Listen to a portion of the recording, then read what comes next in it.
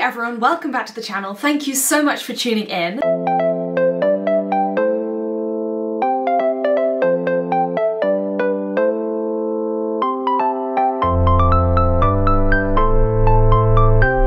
This week I'm going to be talking about my upcoming races and a new project I've got going on called Project BAM, which stands for Become a Machine, but some other people have said that it also stands for Badass Mother.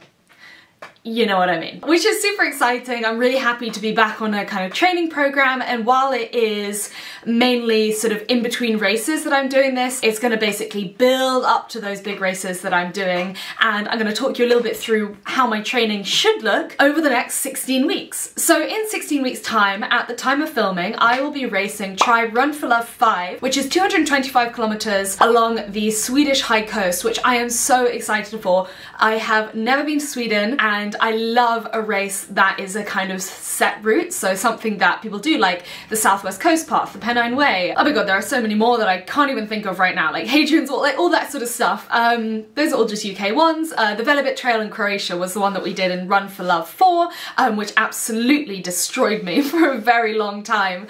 This one I'm hoping is gonna be a little bit easier, and also it has the added benefit of being to raise money for the Tribe Freedom Foundation, which works to end modern day slavery, which sadly is still very much a thing. And I have yet to set up my Just Giving link, but I'm going to do that now. This is a good reminder, and stick it down below so that if you guys want to sponsor me to run a ridiculously long way, so it's basically 5 marathons in 5 days, you guys can do that, and I appreciate every single penny that you guys can offer up. So that's in 16 weeks, but before that, about 12 weeks from the time of filming, I am running OCC as part of UTMB in Chamonix. I'm so excited for this one as well because, as you guys know, I love the trails in the Alps, I love Chamonix, and I love the vibe of the UTMB races. Obviously I just come back from UTS, which was incredible, a bit of a lower key event, but this year I think it's the 20th anniversary of UTMB and they're gonna make it a really big deal, so I'm really excited to get out there. It's gonna be 55 kilometers of some really intense trail running, mountain running, and I'm just so excited. But from the situation that I'm in at the moment, my training has been so far from ideal, and I've been really enjoying taking out a couple of weeks after UTS. So it's been 2.5 weeks since UTS now, and I've been really enjoying basically just pootling around. I've done a couple of runs here and there. I've run every day this week, but just really short stuff. A little bit of dog running, which is nice because I get a little bit of a tow, and just generally having a really good time and allowing my brain to relax. So I think running without a goal every so often is really important, because if you guys are anything like me, you can get really caught up in having a goal and either overdo it or just get too stressed out, or whatever it may be. And I think just having that variety of really high intensity stuff and then just like chill time is super important. And what it's allowed me to do as well is focus on my weaknesses, focus on getting back to the gym, and just generally like toning things down a little bit. So without further ado, I'm going to introduce you to Project BAM, and you guys are so welcome to join me on this as well. It is relevant to everyone. You don't have to be running 225 kilometers. It really is relevant to anyone, especially people training towards a big race, whether that is trail running, ultramarathons, or sort of marathon training, or just generally getting back into fitness. So Project BAM has several different pillars, working on things that I sometimes struggle to keep consistent with. So I'm going to talk about that now. These are in no particular order, by the way. They just happen to be the things that I think I need to focus on. So the first one is hills. The reason that I DNF'd the Lakes Traverse was because I had been ill and injured, and I hadn't had the opportunity to work specifically on my hill running. So hills is something that I've been focusing really hard on since that race, and obviously UTS went pretty well. I actually felt really strong up the hills, and I felt strong on the way back down again as well, which is great because I'd only had like a month between those two races to get training, and I had started Project BAM back then and then have taken out a bit of time and I'm getting back to it now. So the hill work is a combination of things. So there's tread hills, which is hills on treadmills. That's a combination of running, and then there's a lot of power hiking up hills on the treadmill as well. So I stick it on 16%, do 20 minutes here and there, 30 minutes, maybe 15 minutes at the start of a session or at the end of a session. And then the Stairmaster as well, stick it on whatever. So depending on how intense I need it to be, I might stick it on 8 or 10 or 11 and just walk upstairs for 20 minutes, 30 minutes. And I am dripping by the end, but I really love that. And then I'm also getting outside as well. Really importantly, a lot of the training, most of the training I'm doing is out in the real world, not just in the gym. And I'm working on doing lots of hills when I'm even just walking my dog. I will go up and down our local hill. It's not super tall, but doing that every single day is obviously going to add up. And I think we spend so much time thinking of our training as only the time that we're out for a run, but actually everything you do is kind of training or not training, and it all affects your fitness and your recovery. So I am doing my actual training, and then I'm also doing the dog walks, which involves a lot of hill walking. So that's great. So pillar number one is hills, and I'm doing lots of that and it's really good. The second one is strength and conditioning. So for an ultra marathon, one of the biggest reasons for not finishing is basically just your body falling apart. It's not that you're not fast enough, it's not that you're not cardiovascularly fit enough, it's that your body just can't handle the load that you're putting on it, and that's very understandable. It's a really long distance, 5 marathons in 5 days is not to be sniffed at, and so what I really want to do is build up my body, build up my strength, so that when it comes to that, I'm going to be breaking down a lot slower than I might otherwise do, and that involves things like lunges, calf work, especially important for the hills, quad work. The lunges are for quads, so basically when you're running downhill, your quads can handle that extra load, and this is something I love. Like, I love running downhill, but it is something I have been struggling with recently when I haven't been able to do hill specific work, and working on that in the gym is really going to help me. Deadlifts, I'm also doing lots of upper body stuff, so I'm doing 1 upper body session a week, and that is really useful if you're doing any races that involve poles, because obviously the more pressure you can take off your legs, the better it is, especially later on in a race when it's kind of really hilly and you're sort of using them as crutches. I have found that they use my triceps a lot. I've got triceps DOMs today because I was doing my arm workout yesterday, and I tried to wash my hair this morning and I could barely lift my arms above my head. So, you know, the sessions are doing their job, and hopefully, I mean, being stronger is only ever going to be beneficial. So if you can get to the gym, whether that's in your off season or whilst you're training for something, then you can build up, become a strong person. And then if you have to drop down those gym sessions as your running ramps up, that's absolutely fine because you're building from a stronger base. So that's kind of my strength and conditioning side of things. I will hopefully be able to do another vlog about that, but I've done one recently that you guys can go and check out to see the sort of stuff that I do in the gym. But essentially it's a mix of like compound lifts, free weights, and physio stuff to work on previous injuries that I've had, like with my ankles, with my calves, etc. Next one, supplements. So I'm going to talk about protein separately, but supplements, I'm using multivitamins and prebiotics. I am not deficient in anything at the moment. I've had blood tests recently and they all came back a-okay, which is great. But also I don't want to give my body any excuse to break down and suffer any more than it is. And obviously, like, running is really tough on the body and you use things up a lot quicker because your metabolism goes faster, and I just want to make sure that my body is getting absolutely everything it needs. Also, I eat a plant-based diet, so I just want to make sure that I'm getting absolutely everything. So at the moment, and I vary, and none of this is sponsored, but at the moment I'm using Heights, which is a new British brand, I believe, that has, oh god, that has all sorts of different stuff in it. It's a multivitamin, but it's also got brain care in it, which I think is super important. Obviously all vegan, and then this is my probiotic, also from Heights. They sent me a little parcel, so I'm working my way through those. But yeah, basically probiotics, good for the gut, and obviously your gut health has an impact on your mental health, but also the rest of your body. It's not an isolated thing, so I'm just thinking like holistic, all-round healthcare is really important right now. So yeah, probiotics and multivitamins are on the cards, taking those every single day and feeling good. And the final supplement that I have been taking every single day is creatine. Creatine used to be a bit of a, what's the word, controversial supplement. I think because back when I first heard of it, it was still relatively new, even in the weightlifting world, but now it has been used for a really long time. There are way more studies on it. I've also written an article for Trail Runner Mag about it that I'll link down below if you guys are interested, but basically it's all good unless you have kidney problems, which I don't. So I'm using it basically to supplement my strength training, make sure that I'm building up as quickly as I can and becoming as strong as I can. It also has benefits for runners, or potential benefits for runners, and at this moment, if I can find that extra 1% from something, then I'm really keen to do that. So I don't know if it makes a huge amount of difference. I'm definitely stronger in the gym now than I was a couple of months ago, but also I've been going to the gym a lot more frequently. So like, is it the creatine? Is it the extra gymming? Is it a combination of the two? I don't know, but it's definitely not harming my training and I haven't had any issues with it so far. So I'm taking that every single day and that is going well. So moving on to something which is also a supplement, but I'm gonna put in separately, is protein. As a vegan, a lot of people will say you can't get enough protein, and while that is absolutely categorically not true, so long as you're eating enough calories, the chances are that for most people it'll be relatively easy to get in your recommended daily protein allowance. I'm also going to be training really hard, and because of that I started supplementing my protein. This is the one that I'm using at the moment, although I use a bit of a combination. This is from Vivo. I used to be sponsored by these guys. I am not anymore, but I still really rate their stuff, so I still get it. I might have a discount link, maybe.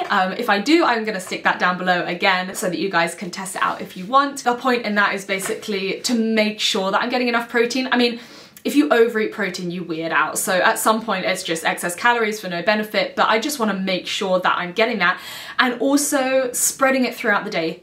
This is key. Your body can only process so much protein at one time. So if you try and eat all your protein at once, like for example, if you have a really protein-rich dinner, that's great, that's really good, but your body can only process so much of that at once, so the rest is just weed out. Whereas what I'm doing now is I'm making sure that I have some protein with each of my meals and or also at snacks, whether that is a protein shake when I get back from the gym with my creatine in it, or just like apple and peanut butter in the afternoon, which has a bit of protein in it as well. I'm just basically spreading out throughout the day to make sure that I get enough. And a lot of people have requested that I share some of my protein-rich meals. Unfortunately, I'm terrible at sharing my food content because A, it's just ugly as hell. B, I don't know how to film cooking. I mean, I try and like you think it's just really easy to do, but some people make it look really beautiful, and despite the fact that I've been doing Instagram for like 12, 13 years now, I don't know how to make food look beautiful, and my food just isn't beautiful, so it's not gonna be aesthetic. If I share it, it's not gonna be aesthetic, but it still tastes really good, otherwise I wouldn't eat it, so I will try and share that. But I mean, it's things like beans pulses, tempeh, tofu, all sorts. And also I think people forget that protein is in lots of different things. It's not just like a major protein source like tempeh or tofu that has protein in it. Each piece of bread, for example, that I have with breakfast is 5.5 grams of protein. So have 2 of those, that's 10 grams of 11 grams of protein. So it is kind of in everything. You don't need to just think of the protein that you're having as a supplement or like as a chicken breast or like whatever it is. So it adds up throughout the day, but I'm just really focusing on that to make sure that I am spreading it out throughout the day. Oh yeah, and on that note as well, I'm also making sure that I eat carbs and protein when I get back from each workout, because obviously the exercise itself is great, but if you don't supplement that with food, carbs and protein specifically, then your body can't assimilate all that training. If your body's in stress and hasn't had enough calories, you're not going to get the benefits from the workout that you would if you ate within, say, 30 minutes of getting back from a session. And I think that's especially important with like long runs where you're calorie depleted, and strength training sessions and interval training sessions where you've worked really hard. The next one is prioritizing sleep and recovery. So I have a Whoop. I am an ambassador of theirs. This is not an ad for them, but I thought I'd mention it anyway. I adore it because it really makes me focus on sleep and recovery and gives me quantifiable metrics about how I'm doing. And I think without that, I'm not so good at being like, okay, I have to go to sleep at 10 p.m.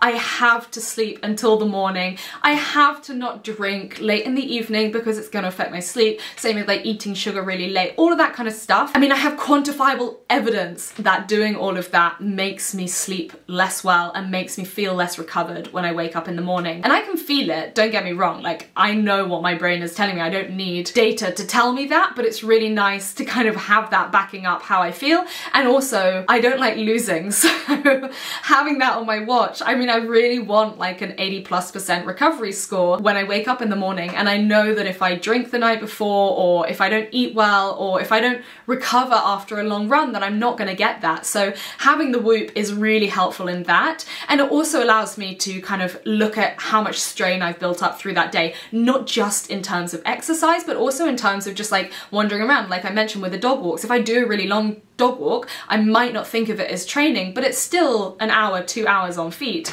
So it still makes a big difference. And getting that strain score on my Whoop is a good way of reminding me that I still need to recover from that. So it's been super valuable for me. I do have a discount code for them as well. So if you guys want to check it out, you can get your first month free. You can basically try it out for completely free. You get the band for free by clicking the link that is down below. I think it's just join.whoop.com/Flora. I really rate it. I think it's really good. And for another reason as well, which is the next point, which is building my aerobic base, which is kind of the overarching goal of all the training, all the running training and hiking training that I'm going to be doing. And this involves Whoop as well, but you guys may have heart rate monitors. So I'm basically working on doing a lot of low heart rate stuff. And some of you who watch my channel religiously, hi, by the way, thank you so much. I really do appreciate it. You may remember that back in like February time, I was having some issues with my heart, and I did get an ECG and I got an echocardiogram. Both of them came up all good. I have a murmur, but it shouldn't affect how I feel when I run, and I've had it for a really long time. So I didn't have any issues that were seriously obvious. Best guess is that it's something post-viral, but what I did find really helped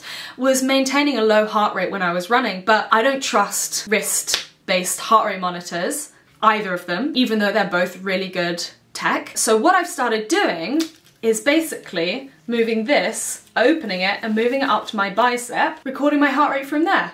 And this is the latest tech when it comes to optical heart rate sensors. Obviously you can get one that goes around your chest. They are the gold standard in heart rate sensors, but as someone who wears a sports bra, I don't really find that very comfortable. I get chafing, especially in long ultramarathons and stuff, if I'm wearing a bag, and I used to have one, so I know this for a fact. I have a scar and everything from a chafing heart rate monitor that was one of the really good Polar ones as well. It's nothing to do with the brand. So I didn't want to use one of those. And then I was looking at the Polar Verity Sense and the Wahoo Ticker, both of which are optical ones that go on your arm. This uses exactly the same tech as those. And so I just moved it up there, and they have a bicep specific strap if you guys want to do that instead. But just by opening it, it gets wider, and you can either put it on your forearm. I think a lot of guys have bigger forearms than I do. You can either put it there, or you can put it on your bicep, and the accuracy of my heart rate on my runs recently has been so much better. And so it's allowed me to work on low heart rate running, and that should be helping my aerobic base. And I think a lot of us are guilty of maybe doing our slow, easy runs, recovery runs especially, just too fast. And when you're not training a huge amount, that doesn't really make a difference. You can do a lot of your training in zone 3 and it's absolutely fine. But when you're training a lot, and I have found this when I'm up to like 60+ kilometers a week, I start to struggle to maintain that intensity. And for some reason, I don't think it's ego, I think it's just habit, I still end up running